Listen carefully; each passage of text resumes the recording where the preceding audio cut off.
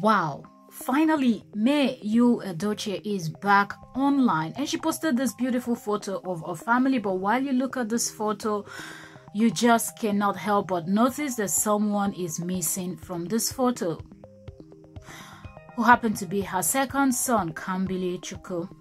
And this is what she posted along with this photo. She captioned it with a long write-up. She said, "Words are not enough to express my gratitude to you all. In all of this ordeal, we believe that this immeasurable loss is heaven's gain. When you lose a husband, you are called a widow. You lose a wife, a widower. You lose a father, fatherless. You lose a mother, motherless. You lose both parents, an orphan. You lose a sibling, a forgotten mourner." Other than veloma, which means against a natural order, I cannot find an English word for losing a child. I do not think there's any death as intense and painful as losing one's child. We are still in inexorable grief. However, I want you all to know that we are fine by God's special grace. Indeed, the uncertainty of tomorrow remains a mystery, and some occurrences are unforgettable, but we just have to find a way to live with them, no matter how painful and difficult they are. The incredible love and support from you all, my family, friends, and well-wishers all around the globe through various means are unimaginable and unconditional. In recent times, we have experienced the most devastating and traumatic circumstance of life, but your prayers have kept us going. My friends and family have been a great pillar and helped me through the process in the most amazing ways. All the brands I represent have been kind and patient. Life left me in a state of resigning myself to fate with a meaningless and overwhelming feeling. But you, my amazing fans, stood by me even in my absence. This love is God's grace and can only be described as both the wonder and awe of serendipity.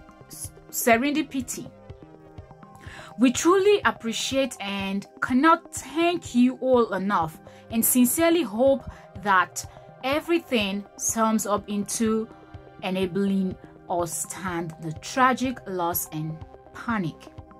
We only have God's blessing to offer in return, and pray that affliction will never rise in your homes in Jesus' name. Amen. It is possible to forget a child. It is impossible to forget a child, so he will always remain the second of my 4 adorable children.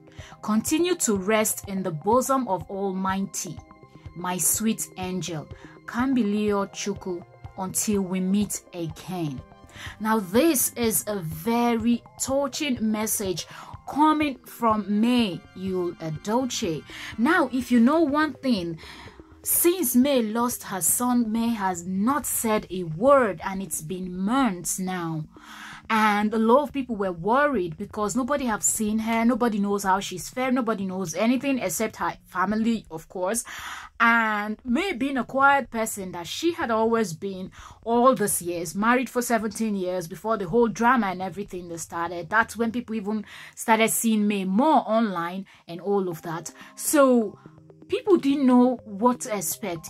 Was this the end? Is she just going to go back inside? Is she going to go back to her shell like she had always been, a private, quiet person that just wants to raise her kids, have a beautiful family, raise her kids, do her business, support her husband, and all of that?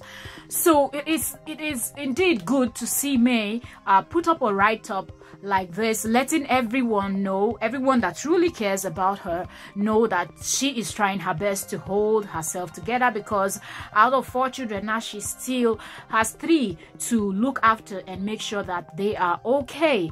And that's not an easy task when you are mourning the loss of your son. And even before the loss of her son, she was already battling her husband, bringing in another woman, in shock and everything. That has not even died down before this whole losing of her son happened. So it's just so much. It's so much happening to one person almost at the same time. And a lot of people, her true fans, her true lovers, true supporters, were really, really worried about May Edochie and wanted to just hear her say she is still holding on in there, because a lot of people were really telling her to hold on in there.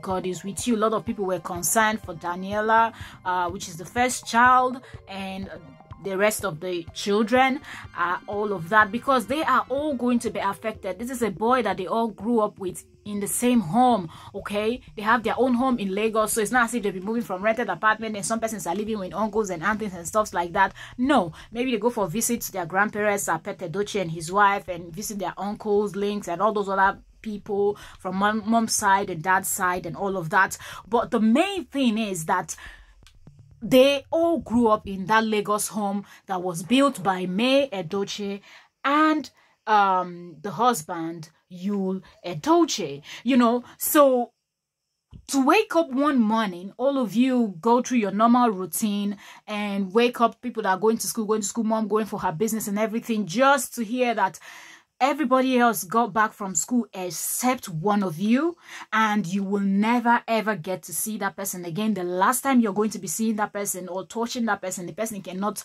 talk back at you, the person cannot look at you, the person cannot smile at you, and that is your own blood, your own brother that has protected you, has played with you, has done everything, eat with you, fight with you, everything. And now it is going to be so difficult for these children to understand at the age that they are. So it is very, very difficult. And all of this weight falls on the shoulder of their mom. Now, some of you might say, why do you say all of this weight falls on the shoulder of their mom? I would have said that all of this weight falls on the shoulder of their parents if Yul Edochie was present. But now Yul Edochie has 2 families. So now he has to even spread his wings more, because he cannot stay in Lagos throughout. He has his job to do in Asaba and those Enugu and those area, and he also has another family that he's raising there, which is Judy Austin and his son Prince Star DK Star, I think, yeah, Star DK. So and their newborn baby that we don't know maybe his or her name yet, but yeah, so he has another family back in Asaba that he needs to take care of also. So he cannot always be with his family in Lagos, and he cannot always be there. We all saw how he left from there, went back, and then he started with his second wife with the multiple content creating online and all of that, which you can fully tell that he's back to base. Let's put it that way, because that's where he works, right? So he's back to base, and now these children are left in Lagos with their mom alone. So hence I said the whole of this job now falls on the shoulder of May Edochie, and it is a whole lot, because right now May doesn't even have much time to mourn. May doesn't have much time to sit down and cry and feel sorry and pity for herself. She knows that she needs to stand up, buckle up, clean up her eyes, and be strong for these children that are still alive. She knows that she needs to be strong and show them that life goes on. Just because our brother, our son is dead, doesn't mean we have to be down forever. We have to pick up ourselves, pick up the pieces of our life and move on. So that's a lot of load, and it is good to really hear from May. Like I was surprised when I saw this, although a post came out recently where someone was saying that yes, the person had promised people on social media that he was going to be talking to May, and now May assured him that she's going to be coming back online soon, and here she is with this touching message. God bless you, May, and strengthen your family. God bless each and every one of you. Only God knows best.